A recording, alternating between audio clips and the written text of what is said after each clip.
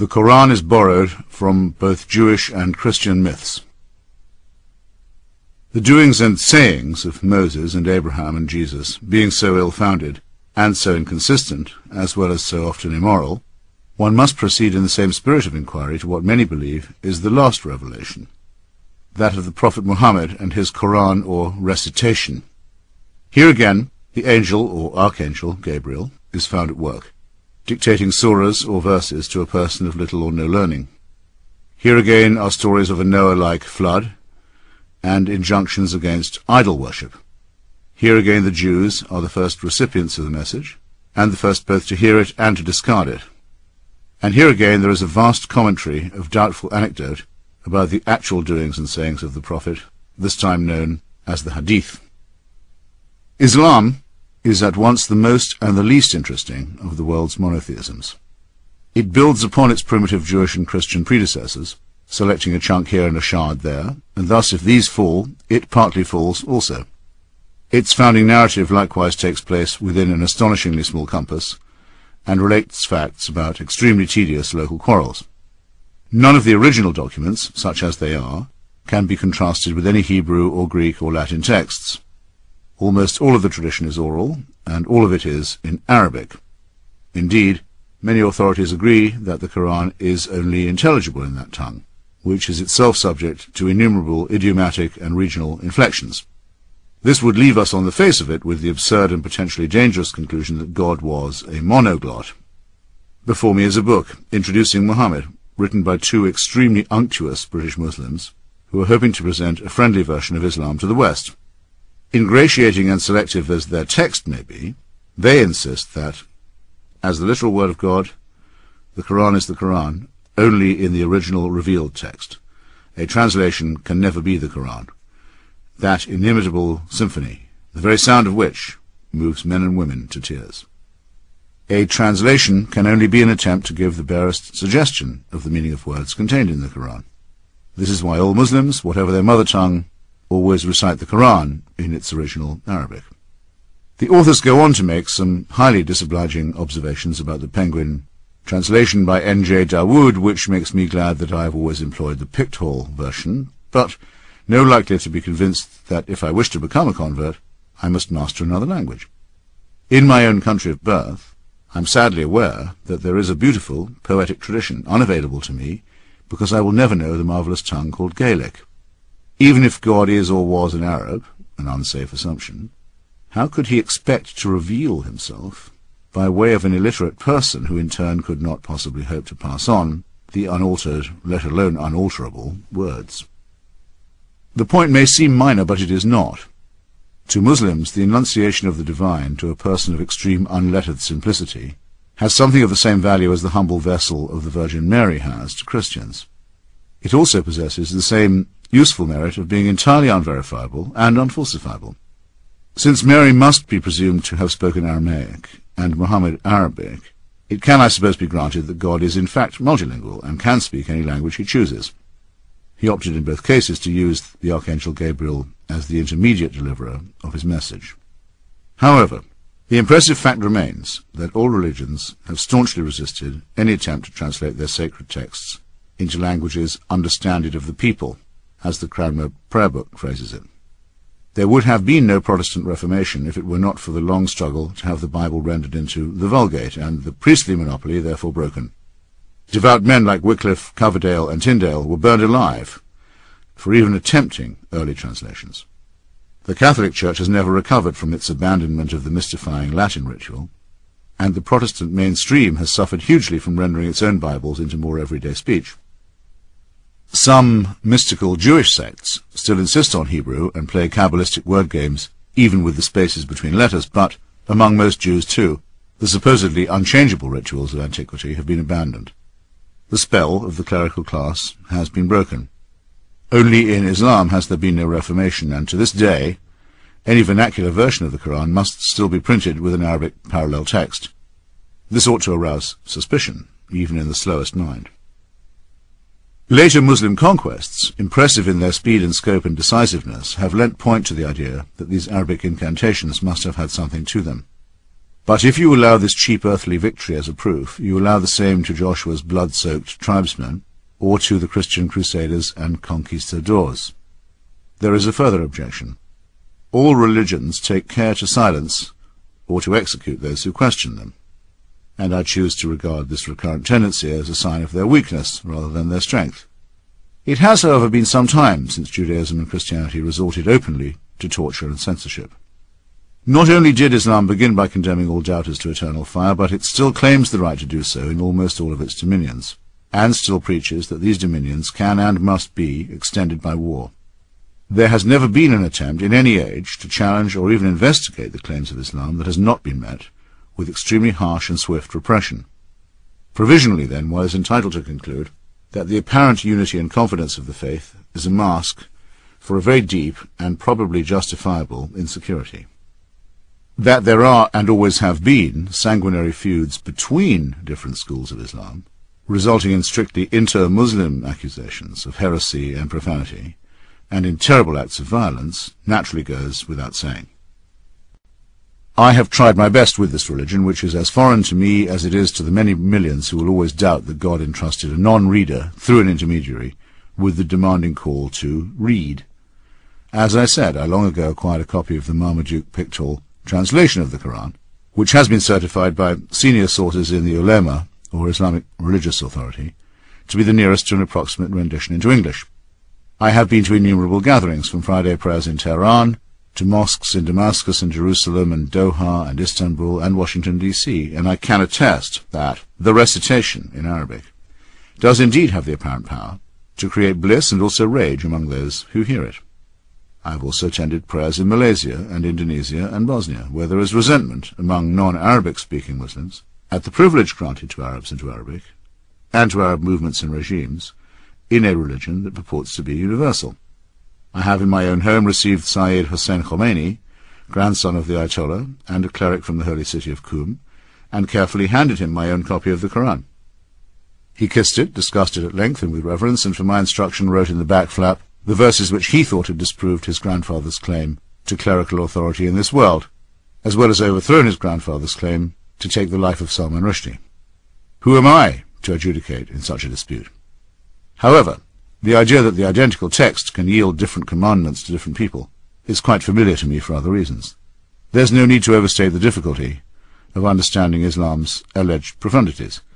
If one comprehends the fallacies of any revealed religion, one comprehends them all. I have only once, in 25 years of often heated arguments in Washington, D.C., been threatened with actual violence. This was when I was at dinner with some staffers and supporters of the Clinton White House. One of those present, a then well-known Democratic pollster and fundraiser, questioned me about my own most recent trip to the Middle East. He wanted my opinion as to why the Muslims were so all-fired goddamn fundamentalist. I ran through my repertoire of explanations, adding that it was often forgotten that Islam was a relatively young faith and still in the heat of its self-confidence. Not for Muslims the crisis of self-doubt that had overtaken Western Christianity. I added that, for example, while there was little or no evidence for the life of Jesus, the figure of the Prophet Muhammad was by contrast a person in ascertainable history. The man changed colour faster than anyone had ever seen. After shrieking that Jesus Christ had meant more to more people than I could ever imagine, and that I was disgusting beyond words for speaking so casually, he drew back his foot and aimed a kick which only his decency, conceivably his Christianity, prevented him from landing on my shin. He then ordered his wife to join him in leaving. I now feel that I owe him an apology, or at least half of one. Although we do know that a person named Muhammad almost certainly existed within a fairly small bracket of time and space, we have the same problem as we do in all the precedent cases. The accounts that relate his deeds and words were assembled many years later and are hopelessly corrupted into incoherence by self-interest, rumour, and illiteracy. The tale is familiar enough, even if it is new to you. Some Meccans of the 7th century followed an Abrahamic tradition and even believed that their temple, the Kaaba, had been built by Abraham.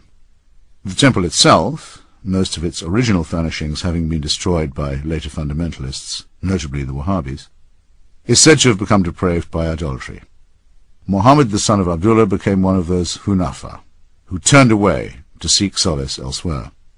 Retiring to a desert cave on Mount Hira for the month of heat, or Ramadan, he was asleep or in a trance, I'm quoting Pictorial's commentary, when he heard a voice commanding him to read. He replied twice that he was unable to read, and was thrice commanded to do so. Eventually asking what he should read, he was further commanded in the name of a Lord who created man from a clot of blood. After the angel Gabriel, who so identified himself, had told Muhammad that he was to be Allah's messenger, and had departed, Muhammad confided in his wife, Khadijah.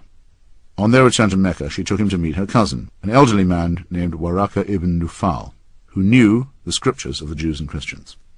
This whiskered veteran declared that the divine envoy who once visited Moses had come again to Mount Hira. From then on, Muhammad adopted the modest title of Slave of Allah, the latter word being simply the Arabic for God. The only people who at first took the smallest interest in Muhammad's claim were the greedy guardians of the temple at Mecca, who saw it as a threat to their pilgrimage business, and the studious Jews of Yathrib, a town 200 miles distant, who had been for some time proclaiming the advent of the Messiah. The first group became more threatening, and the second more friendly, as a result of which Muhammad made the journey, or Hijrah, to Yathrib, which is now known as Medina. The date of the flight counts as the inauguration of the Muslim era. But as with the arrival of the Nazarene in Jewish Palestine, which began with so many cheerful heavenly auguries, this was all to end very badly, with the realization on the part of the Arabian Jews that they were faced with yet another disappointment, if not indeed another impostor. According to Karen Armstrong, one of the most sympathetic, not to say apologetic, analysts of Islam, the Arabs of the time had a wounded feeling that they had been left out of history. God had appeared to Christians and Jews, but he had sent the Arabs no prophet and no scripture in their own language. Thus, though she does not put it this way, the time for someone to have a local revelation was long overdue, and once having had it, Muhammad was not inclined to let it be criticized as second-hand by adherents of older faiths. The record of his 7th century career, like the books of the Old Testament, swiftly becomes an account of vicious quarrels between a few hundred or sometimes a few thousand unlearned villagers and townspeople, in which the finger of God was supposed to settle and determine the outcome of parochial disputes. As with the primeval bloodlettings of the Sinai and Canaan, which are likewise unattested by any independent evidence, millions of people have been held hostage ever since by the supposedly providential character of these ugly squabbles. There is some question as to whether Islam is a separate religion at all. It initially fulfilled a need among Arabs for a distinctive or special creed, and is forever identified with their language and their impressive later conquests, which, while not as striking as those of the young Alexander of Macedonia, certainly conveyed an idea of being backed by a divine will, until they petered out at the fringes of the Balkans and the Mediterranean. But Islam, when examined, is not much more than a rather obvious and ill-arranged set of plagiarisms, helping itself from earlier books and traditions as occasion appeared to require. Thus, far from being born in the clear light of history, as Ernest Renan so generously phrased it, Islam in its origins is just as shady and approximate as those from which it took its borrowings. It makes immense claims for itself, invokes prostrate submission or surrender as a maxim to its adherents, and demands deference and respect from non-believers into the bargain. There is nothing, absolutely nothing, in its teachings that can even begin to justify such arrogance and presumption. The Prophet died in the year 632 of our own approximate calendar. The first account of his life was set down a full 120 years later by Ibn Ishaq, whose original was lost and can only be consulted through its reworked form, authored by Ibn Hisham, who died in 834. Adding to this hearsay and obscurity, there is no agreed-upon account of how the Prophet's followers assembled the Quran, or of how his various sayings, some of them written down by secretaries, became codified. And this familiar problem is further complicated, even more than in the Christian case, by the matter of succession. Unlike Jesus, who apparently undertook to return to earth very soon, and who, Pache, the absurd Dan Brown, left no known descendants, Muhammad was a general and a politician, and though, unlike Alexander of Macedonia, a prolific father, left no instruction as to who was to take up his mantle. Quarrels over the leadership began almost as soon as he died, and so Islam had its first major schism between the Sunni and the Shia before it had even established itself as a system. We need take no side in the schism, except to point out that one at least of the schools of interpretation must be quite mistaken. And the initial identification of Islam with an earthly caliphate made up of disputatious contenders for the said mantle marked it from the very beginning as man-made. It is said by some Muslim authorities that during the first caliphate of Abu Bakr, immediately after Muhammad's death, concern arose that his orally transmitted words might be forgotten. So many Muslim soldiers had been killed in battle that the number who had the Quran safely lodged in their memories had become alarmingly small. It was therefore decided to assemble every living witness, together with pieces of paper, stones, palm leaves, shoulder blades, ribs and bits of leather on which sayings had been scribbled, and give them to Zayd ibn Thabit, one of the Prophet's former secretaries, for an authoritative collation. Once this had been done, the believers had something like an authorized version. If true, this would date the Quran to a time fairly close to Muhammad's own life, but we swiftly discover that there is no certainty or agreement about the truth of the story. Some say that it was Ali, the fourth and not the first caliph, and the founder of Shi'ism, who had the idea. Many others, the Sunni majority, assert that it was Caliph Uthman, who reigned from 644 to 656, who made the finalized decision. Told by one of his generals that soldiers from different provinces were fighting over discrepant accounts of the Quran, Uthman ordered Zayd ibn Thabit to bring together the various texts, unify them, and have them transcribed into one. When this task was complete, Uthman ordered standard copies to be sent to Kufa, Basra, Damascus, and elsewhere, with a master copy retained in Medina. Uthman thus played the canonical role that had been taken in the standardization and purging and censorship of the Christian Bible by Irenaeus and by Bishop Athanasius of Alexandria. The roll was called, and some texts were declared sacred and inerrant, while others became apocryphal. Outdoing Athanasius, Uthman ordered that all earlier and rival editions be destroyed. Even supposing this version of events to be correct, which would mean that no chance existed for scholars ever to determine or even dispute what really happened in Muhammad's time, Uthman's attempt to abolish disagreement was a vain one. The written Arabic language has two features that make it difficult for an outsider to learn. It uses dots to distinguish consonants like B and T, and in its original form it had no sign or symbol for short vowels, which could be rendered by various dashes or comma-type marks. Vastly different readings, even of Uthman's version, were enabled by these variations. Arabic script itself was not standardized until the later part of the 9th century, and in the meantime, the undotted and oddly voweled Quran was generating wildly different explanations of itself, as it still does. This might not matter in the case of the Iliad, but remember that we are supposed to be talking about the unalterable and final word of God. There is obviously a connection between the sheer feebleness of this claim and the absolutely fanatical certainty with which it is advanced. To take one instance that can hardly be called negligible, the Arabic words written on the outside of the Dome of the Rock in Jerusalem are different from any version that appears in the Quran. The situation is even more shaky and deplorable when we come to the Hadith, or that vast orally generated secondary literature which supposedly conveys the sayings and actions of Muhammad, the tale of the Quran's compilation, and the sayings of the companions of the Prophet. Each Hadith, in order to be considered authentic, must be supported in turn by an isnad, or chain, of supposedly reliable witnesses. Many Muslims allow their attitude to everyday life to be determined by these anecdotes. Regarding dogs as unclean, for example, on the sole ground that Muhammad is said to have done so. My own favourite tale goes the other way. The Prophet is said to have cut off the long sleeve of his garment, rather than disturb a cat that was slumbering on it. Cats in Muslim lands have been generally spared the awful treatment visited on them by Christians, who've often regarded them as satanic familiars of witches. As one might expect, the 6 authorized collections of hadith, which pile hearsay upon hearsay through the unwinding of the long spool of isnads, A told B, who had it from C, who learned it from D, were put together centuries after the events they purport to describe. One of the most famous of the 6 compilers, Bukhari, died 238 years after the death of Muhammad. Bukhari is deemed unusually reliable and honest by Muslims, and seems to have deserved his reputation, in that of the 300,000 attestations he accumulated in a lifetime devoted to the project, he ruled that 200,000 of them were entirely valueless and unsupported. Further exclusion of dubious traditions and questionable isnads reduced his grand total to 10,000 hadith. You are free to believe, if you so choose, that out of this formless mass of illiterate and half-remembered witnessing, the pious Bukhari, more than 2 centuries later, managed to select only the pure and undefiled ones that would bear examination. Some of these candidates for authenticity might have been easier to sift out than others. The Hungarian scholar Ignác Goldziher, to quote a recent study by Reza Arslan, was among the first to show that many of the hadith were no more than verses from the Torah and the Gospels, bits of rabbinic sayings, ancient Persian maxims, passages of Greek philosophy, Indian proverbs, and even an almost word-for-word reproduction of the Lord's Prayer. Great chunks of more or less straight biblical quotation can be found in the hadith, including the parable of the workers hired at the last moment and the injunction, "Let not thy left hand know what thy right hand doeth," the last example meaning that this piece of pointless pseudo-profundity has a place in 2 sets of revealed scripture. Aslan notes that by the time of the 9th century, when Muslim legal scholars were attempting to formulate and codify Islamic law through the process known as ijtihad, they were obliged to separate many hadith into the following categories: lies told for material gain and lies told for ideological advantage. Quite rightly, Islam effectively disowns the idea that it is a new faith, let alone a cancellation of the earlier ones, and it uses the prophecies of the Old Testament and the Gospels of the New like a perpetual crutch or fund to be leaned on or drawn upon.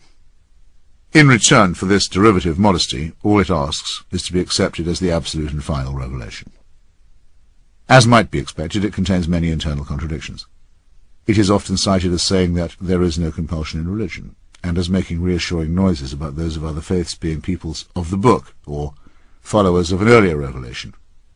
The idea of being tolerated by a Muslim is as repulsive to me as the other condescensions, whereby Catholic and Protestant Christians agreed to tolerate one another, or extend toleration to Jews. The Christian world was so awful in this respect and for so long, that many Jews preferred to live under Ottoman rule and submit to special taxes and other such distinctions.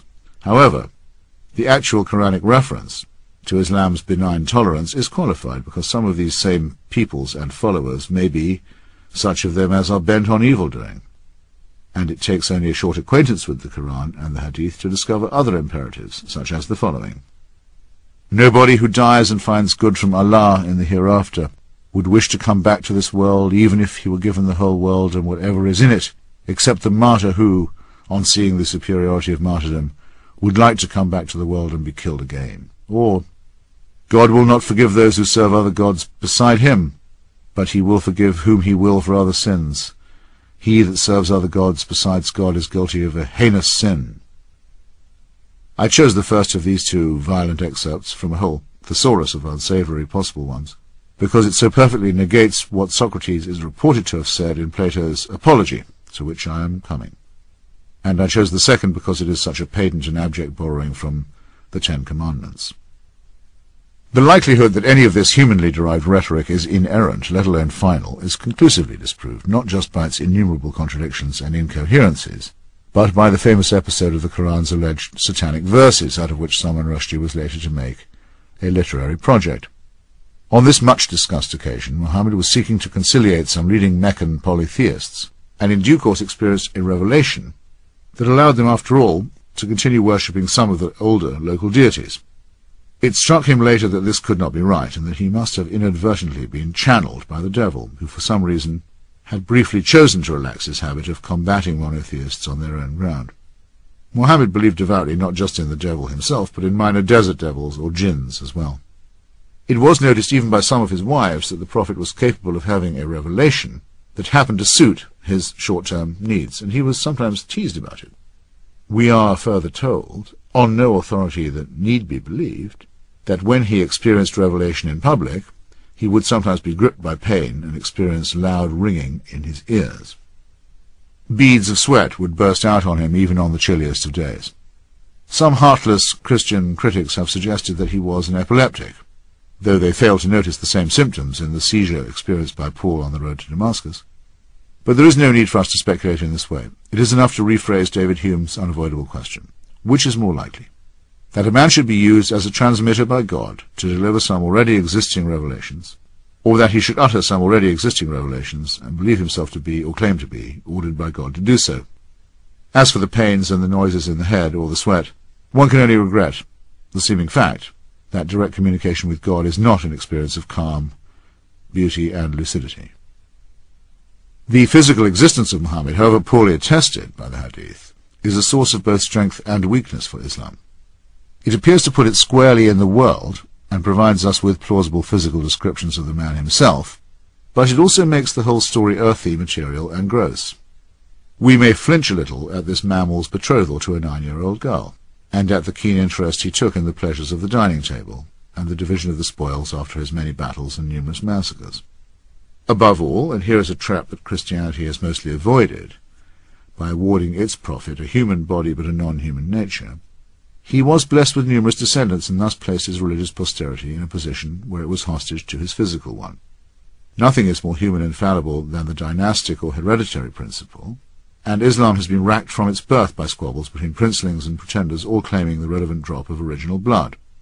If the total of those claiming descent from the founder was added up, it would probably exceed the number of holy nails and splinters that went to make up the 1,000-foot cross on which, judging by the number of splinter-shaped relics, Jesus was evidently martyred. As with the lineage of the Isnads, a direct kinship line with the Prophet can be established if one happens to know and be able to pay the right local imam. In the same way, Muslims still make a certain obeisance to those same satanic verses, and tread the pagan polytheistic path that was laid out long before their Prophet was born. Every year at the Hajj, or annual pilgrimage, one can see them circling the cuboid Kaaba shrine in the centre of Mecca, taking care to do so 7 times, following the direction of the sun around the earth, as Karen Armstrong weirdly and no doubt multiculturally puts it, before kissing the black stone set in the Kaaba's wall. This probable meteorite, which no doubt impressed the yokels when it first fell to earth, the gods must be crazy, no, make that God must be crazy, is a stop on the way to other ancient pre-Islamic propitiations, during which pebbles must be hurled defiantly at a rock that represents the evil one. Animal sacrifices complete the picture. Like many but not all of Islam's principal sites, Mecca is closed to unbelievers, which somewhat contradicts its claim to universality. It is often said that Islam differs from other monotheisms in not having had a reformation. This is both correct and incorrect.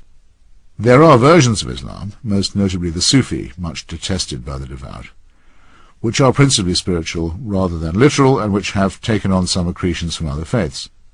And since Islam has avoided the mistake of having an absolute papacy, capable of uttering binding edicts, hence the proliferation of conflicting fatwas from conflicting authorities, its adherents cannot be told to cease believing what they once held as dogma. This might be to the good, but the fact remains that Islam's core claim, to be unimprovable and final, is at once absurd and unalterable. Its many warring and discrepant sects, from Ismaili to Ahmadi, all agree on this indissoluble claim. Reformation has meant, for Jews and Christians, a minimal willingness to reconsider Holy Writ as if it were, as Salman Rushdie so daringly proposed in his turn, something that can be subjected to literary and textual scrutiny. The number of possible Bibles is now admitted to be immense, and we know, for example, that the portentous Christian term Jehovah is a mistranslation of the unuttered spaces between the letters of the Hebrew Yahweh. Yet no comparable project has ever been undertaken in Quranic scholarship. No serious attempt has been made to catalogue the discrepancies between its various editions and manuscripts, and even the most tentative efforts to do so have been met with almost inquisitional rage. A critical case in point is the work of Christoph Luxemburg, the Syriac-Aramaic version of the Quran, published in Berlin in the year 2000. Luxemburg coolly proposes that far from being a monoglot screed, the Quran is far better understood once it is conceded that many of its words are Syriac-Aramaic rather than Arabic. His most celebrated example concerns the rewards of a martyr in paradise. When retranslated and redacted, the heavenly offering consists of sweet white raisins rather than virgins. This is the same language and the same region from which much of Judaism and Christianity emerged. There can be no doubt that unfettered research would result in the dispelling of much obscurantism. But at the very point when Islam ought to be joining its predecessors in subjecting itself to rereadings, there is a soft consensus among almost all the religious that because of the supposed duty of respect that we owe the faithful, this is the very time to allow Islam to assert its claims at their own face value. Once again, faith is helping to choke free inquiry and the emancipating consequences that it might bring.